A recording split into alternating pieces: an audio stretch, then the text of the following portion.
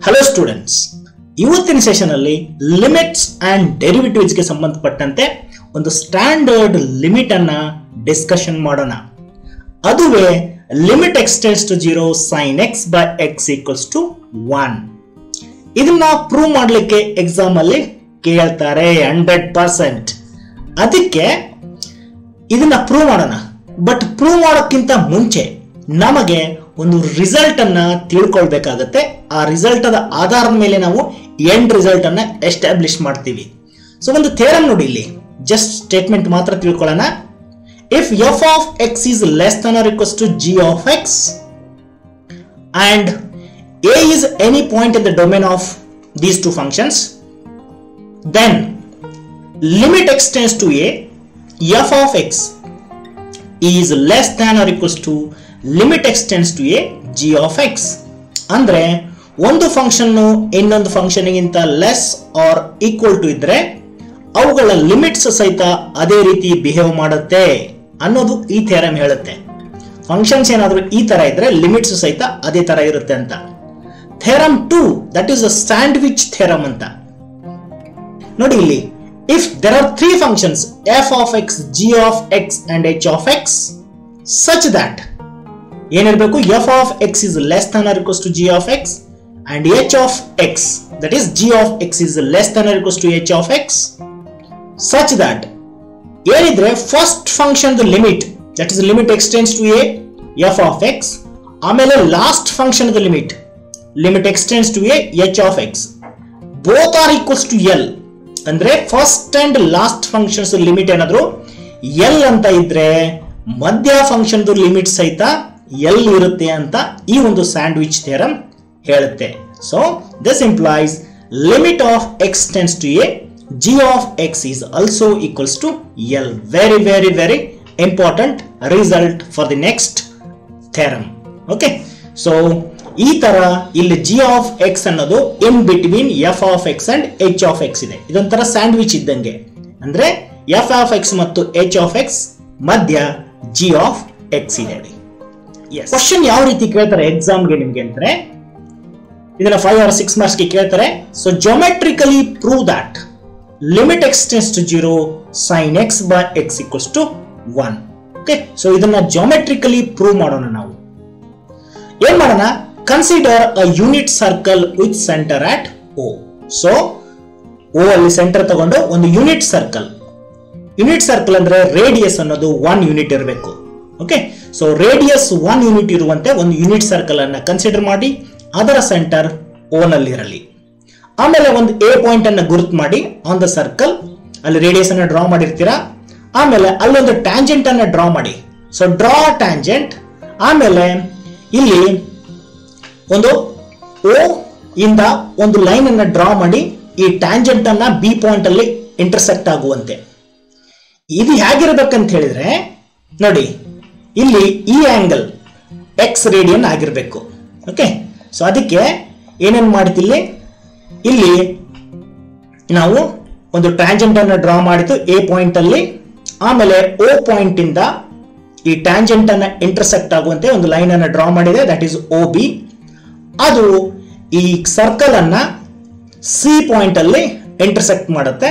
So ಈ angle ಇವೇನು ನಾವು ಡ್ರಾ ಮಾಡಿದ್ವಿ OB, ಅದು ಹೇಗಿರ್ಬೇಕಂತ ಹೇಳಿದ್ರೆ ಎಕ್ಸ್ ರೇಡಿಯನ್ ಆಗಿರ್ಬೇಕು. ಈ ಆಂಗಲ್ ಅನ್ನೋದು ಎಕ್ಸ್ ರೇಡಿಯನ್ ಆಗಿರ್ಬೇಕು. ಓಕೆ, ಸೊ ಈ ಆಂಗಲ್ AOC ಅಥವಾ AOB ಅನ್ನೋದು ಎಕ್ಸ್ ರೇಡಿಯನ್ ಆಗಿರುವಂತೆ ಈ ಒಂದು ಲೈನ್ ಅನ್ನ ಡ್ರಾ ಮಾಡಲಾಗಿದೆ. ಆಮೇಲೆ ಇಲ್ಲದು ಸಿ ಇಂದ OA ಗೆ ಒಂದು ಪರ್ಪೆಂಡಿಕ್ಯುಲರ್ ಅನ್ನ ಡ್ರಾ ಮಾಡಿ. ಸೊ ಇದು construction part.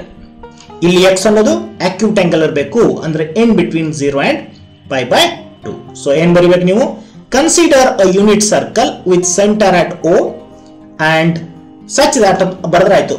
And let angle AOC equals to X radian and X is between 0 and π/2. Okay, so ಇವಾಗ ನೋಡಿ, ಇದು radius OA equal to 1 unit. ಅದೇ ತರ ಇದು OC ಅನ್ನೋದು ಸಹಿತ 1 ಯೂನಿಟ್ ಆಗುತ್ತೆ. ಯಾಕಂದ್ರೆ ನಾವು ಕನ್ಸಿಡರ್ ಮಾಡಿರುವ ಸರ್ಕಲ್ ಏನಾಗಿದೆ 1 ಯೂನಿಟ್ ಸರ್ಕಲ್ ಇರೋದ್ರಿಂದ ಇದು ರೇಡಿಯಸ್ ಅನ್ನೋದು OC ಅನ್ನೋದು 1 ಆಗಿರುತ್ತೆ, OA ಅನ್ನೋದು 1 ಆಗಿರುತ್ತೆ. ಇದನ್ನ ನೀವು ನೆನಪಲ್ಲಿ ಇಟ್ಕೊಳ್ಳಿ, ನೆಕ್ಸ್ಟ್ ಗೆ ಅದು ಯೂಸ್ ಆಗುತ್ತೆ. ಓಕೆ, ಸೊ ಇವಾಗ ನೋಡಿ ಇಲ್ಲಿ ಏನೇನಾಗಿದೆ ನೋಡಿ, ಬಿ ಎ ಅನ್ನೋದು ಓ ಎಗೆ ಪರ್ಪೆಂಡಿಕ್ಯುಲರ್ ಆಗಿದೆ. ಓಕೆ, ಆಮೇಲೆ ಸಿ ಡಿ ಅನ್ನೋದು ಸಹಿತ ಓ ಎಗೆ ಪರ್ಪೆಂಡಿಕ್ಯುಲರ್ ಆಗಿದೆ. So B A and C D R ಪರ್ಪೆಂಡಿಕ್ಯುಲರ್ಸ್ to O A. ಯಾಕೆ ಅಂತ ಹೇಳಿದ್ರೆ ಈ ಬಿ ಎ ಅನ್ನೋದು tangent is always perpendicular to radius, ಇದು ಪ್ರಾಪರ್ಟಿ ಇದೆ.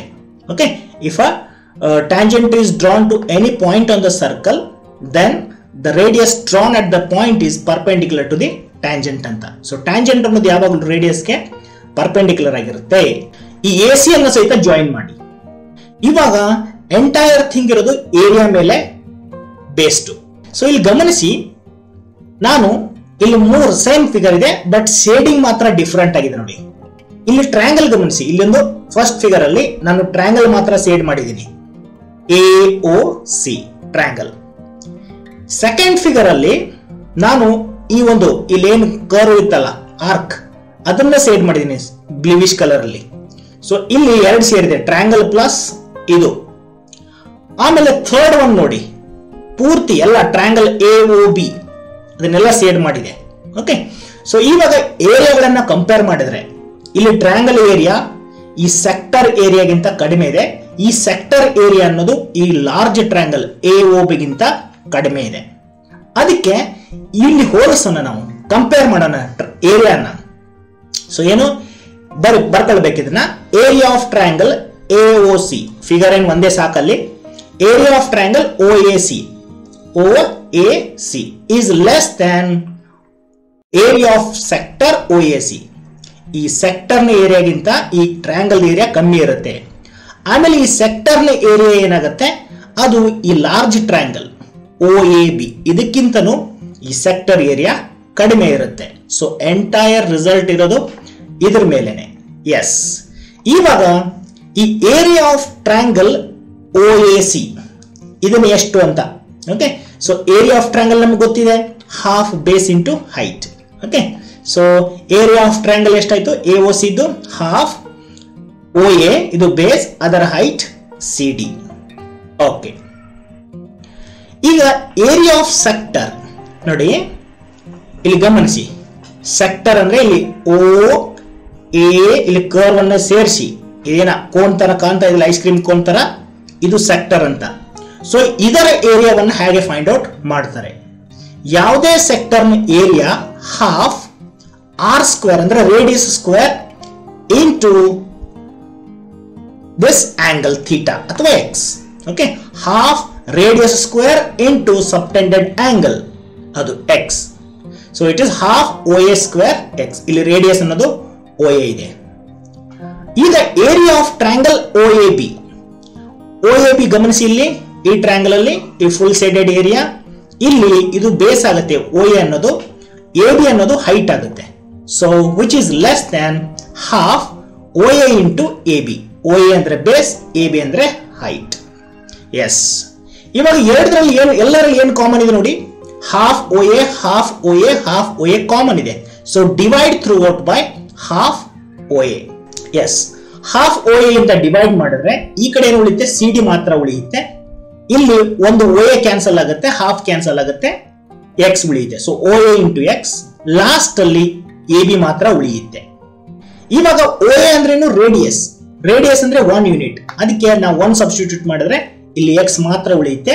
ಸೊ ಅದಕ್ಕೆ OA ಈಕ್ವಲ್ ಟು 1 ಇರೋದ್ರಿಂದ this can be return as CD is less than X and which is less than AB. Okay, OA ಗೆ 1 ಅಂತ replace ಮಾಡಿದೆ. S, ಇವಾಗ ನಾವು CD ಅಂದ್ರೆ ಎಷ್ಟು, AB ಅಂದ್ರೆ ಎಷ್ಟು ಅನ್ನೋದನ್ನ ಫೈಂಡ್ ಔಟ್ ಮಾಡೋಣ. ಇದಕ್ಕೆ ಇಕ್ವೇಶನ್ 1 ಅಂತ ಅನ್ಕೊಳ್ಳಿ. ಈಗ ನಮಗೆ CD ಫೈಂಡ್ ಔಟ್ ಮಾಡಬೇಕಾಗಿದೆ ಮತ್ತು AB ಅನ್ನ ಫೈಂಡ್ ಔಟ್ ಮಾಡಬೇಕಾಗಿದೆ. ಎಸ್, ಟ್ರಯಾಂಗಲ್ COD ನಲ್ಲಿ ನೋಡಿ, ಚಿಕ್ಕ ಟ್ರಯಾಂಗಲ್ ಗಮನಿಸಿ, COD ಅಲ್ಲಿ CD ಬೇಕಾಗಿರೋದ್ರಿಂದ sin x ಫಾರ್ಮುಲಾ ಹಾಕಿ. sin x ಅಂದ್ರೆ ಏನು, ಅಪೋಸಿಟ್ ಬೈ ಹೈಪೋಟನ್ಯೂಸ್. ಇಲ್ಲಿ ಅಪೋಸಿಟ್ ಅಂತಂದ್ರೆ CD ನಮಗೆ ಬೇಕಾಗಿರೋದು, ಹೈಪೋಟನ್ಯೂಸ್ ಅಂದ್ರೆ 1 ಇದೆ. ಓಕೆ, ಸೊ OC ಅಂದ್ರೆ 1 ಆಯ್ತು. ಸೊ CD ಬೈ 1 ಅಂತಂದ್ರೆ CD. ಸೊ CD ವ್ಯಾಲ್ಯೂ ಸಿಕ್ಕಾಯ್ತು ನಮಗೆ, ದಟ್ ಈಸ್ sin x. ಅದೇ ರೀತಿ AB ಫೈಂಡ್ ಔಟ್ ಮಾಡ್ಲಿಕ್ಕೆ ಟ್ಯಾನ್ ಹಾಕೋಣ. ಯಾಕೆ ಟ್ಯಾನ್ ಅಂತ ಹೇಳಿದ್ರೆ ಟ್ಯಾನ್ ಫಾರ್ಮುಲಾ ಏನು, opposite by adjacent. Okay, so ನಿಮಗೆ ಇಲ್ಲಿ ಅಡ್ಜಸೆಂಟ್ ಗೊತ್ತಿರೋದ್ರಿಂದ 1 ಯೂನಿಟ್ ಅಂತ ಗೊತ್ತಿದೆ, ಅದಕ್ಕೆ ಟ್ಯಾನ್ ಅಂತ ಹಾಕಿದ್ರೆ ನಿಮಗೆ ಎ ಬಿ ಸಿಗುತ್ತೆ. So tan X is opposite by adjacent, that is A B by O A. So ಪುನಃ ಓ ಎ ಅಂದ್ರೆ ರೇಡಿಯಸ್ ಇರೋದ್ರಿಂದ 1 unit. So A B by 1 ಅಂತಂದ್ರೆ ಎ ಬಿ ಉಳಿಯುತ್ತೆ. So A B is nothing but tan X. So equation 1 ಅಲ್ಲಿ ಇವನ್ನ substitute ಮಾಡಿ. A B ಅಂದ್ರೆ tan X, C D ಅಂದ್ರೆ ಸೈನ್ ಎಕ್ಸ್. ಸೊ ಏನಿದೆ ನೋಡಿ ಎಕ್ಸ್ಪ್ರೆಷನ್ 1 ಅದು C D is less than X less than A B ಅಂತ ಇದು ಎಕ್ಸ್ಪ್ರೆಷನ್ 1 ಇರೋದು. ಸೊ ಇದರಲ್ಲಿ ಸಿ ಡಿ ಅಂದ್ರೆ ಸೈನ್ ಎಕ್ಸ್ ರಿಪ್ಲೇಸ್ ಮಾಡಿ. So sine x is less than X which is less than tan X. A B ಅಂದ್ರೆ tan X. ಇವಾಗ ಈ tan X ಅನ್ನ ಸೈನ್ ಮತ್ತು ಕಾಸ್ ಅಲ್ಲಿ ಬರೀರಿ. So tan X is return as sin x by cos x. So sin x is less than, which is x less than sin x by cos x. tan ಗೆ sin ಮತ್ತು cos ಬರದಾಗಿದೆ. ಇವಾಗ ನೋಡಿ divide throughout by sin x. So divide by sin x throughout. So ಇಲ್ಲಿ sin x by sin x ಅಂದ್ರೆ 1 ಆಗುತ್ತೆ, ಇಲ್ಲಿ x by sin x ಆಗುತ್ತೆ, ಇದರಲ್ಲಿ sin x ಕ್ಯಾನ್ಸಲ್ ಆಗಿ 1 by cos x ಆಗುತ್ತೆ. ಎಸ್, ಇವಾಗ ಇದನ್ನ ರೆಸಿಪ್ರೋಕಲ್ ಮಾಡಿದ್ರೆ ಏನಾಗುತ್ತೆ ನೋಡಿ. ಇದನ್ನ ರೆಸಿಪ್ರೋಕಲ್ ಮಾಡಿದ್ರೆ ಈ ಇನ್ಇಕ್ವಾಲಿಟೀಸ್ ಸಹಿತ ಚೇಂಜ್ ಆಗ್ತವೆ. Less becomes greater. ಅದಕ್ಕೆ ಈ ರೆಸಿಪ್ರೋಕಲ್ ಮಾಡೋದ್ರಿಂದ 1 is greater than sin x by x which is greater than cos x. 1 by cos x reciprocal cos x. ನಿಮಗೆ ಗೊತ್ತಿದೆ 2 is less than 4 ಇರುತ್ತೆ. ಅದನ್ನ ರೆಸಿಪ್ರೋಕಲ್ ಮಾಡಿದ್ರೆ half is greater than 1/4 ಅಂತ. ಇಲ್ಲಿ ಹಾಗೆ. ಸೊ ರೆಸಿಪ್ರೋಕಲ್ ಮಾಡಿದಾಗ ಈ ಇನ್ಇಕ್ವಾಲಿಟೀಸ್ ಸಹಿತ ರಿವರ್ಸ್ ಆಗುತ್ತೆ. ಈ ಎಕ್ಸ್ಪ್ರೆಷನ್ ಅನ್ನ ರಿವರ್ಸ್ ಆಗಿ ಬರೀಬಹುದು. ಸೊ ರಿವರ್ಸ್ ಆಗಿ ಬರೆದ್ರೆ ಏನಾಗುತ್ತೆ, cos x is less than sin x by x which is less than 1. ಇವಾಗ ಲಿಮಿಟ್ ತಗೊಳ್ಳಿ. So taking limit as x tends to 0 throughout. So throughout x tends to 0 limit ಅನ್ನ apply ಮಾಡಿ. So limit x tends to 0 cos x which is less than limit x tends to 0 sin x by x which is less than limit x tends to 0 1. ಇವಾಗ first ಮತ್ತು last ಅನ್ನ ಗಮನಿಸಿ. ಇಲ್ಲಿ x ಏನಾದರೂ replace ಮಾಡಿದ್ರೆ cos 0 ಅಂದ್ರೆ 1 ಆಗುತ್ತೆ. Last ಅಲ್ಲಿ ಗಮನಿಸಿ ಯಾವುದೇ x ಇಲ್ಲ. So it remains as 1. ಇಲ್ಲಿ x equal to 0 ಹಾಕಿದ್ರೆ 1 ಉಳಿಯುತ್ತೆ, x ಇಲ್ವೇ ಇಲ್ಲ ಅಲ್ಲಿ. So limit of first and last ಏನಾಗುತ್ತೆ, as x tends to 0 it is 1. So by sandwich theorem ಏನಾಗುತ್ತೆ ನೋಡಿ, ಮಿಡಲ್ ಟರ್ಮ್ ಲಿಮಿಟ್ ಸಹಿತ 1 ಅಂತ. ಸೊ ಇಲ್ಲಿ ಫಸ್ಟ್ ಫಂಕ್ಷನ್ ಲಿಮಿಟ್ 1 ಆಗುತ್ತೆ, ಲಾಸ್ಟ್ ಫಂಕ್ಷನ್ ಲಿಮಿಟ್ 1 ಆಗುತ್ತೆ. By sandwich theorem the limit of this middle function is also 1 ಅಂತ. So by sandwich theorem ಏನಾಗುತ್ತೆ, limit x tends to 0 sin x by x is also 1 ಅಂತ. So simple ಅಲ್ವಾ. So area ಮೇಲೆ ಈ entire result depend ಇರೋದ್ರಿಂದ ಏರಿಯಾವನ್ನ ಸರಿಯಾಗಿ ಅರ್ಥ ಮಾಡಿಕೊಂಡು ಇದನ್ನ ವೆರಿ ಈಸಿಯಾಗಿ ಪ್ರೂವ್ ಮಾಡಬಹುದು. ಅದೇ ರೀತಿ ನೋಡಿ limit x tends to 0 tan x by x equal to 1 ಅಂತಾನು ಪ್ರೂವ್ ಮಾಡಬಹುದು.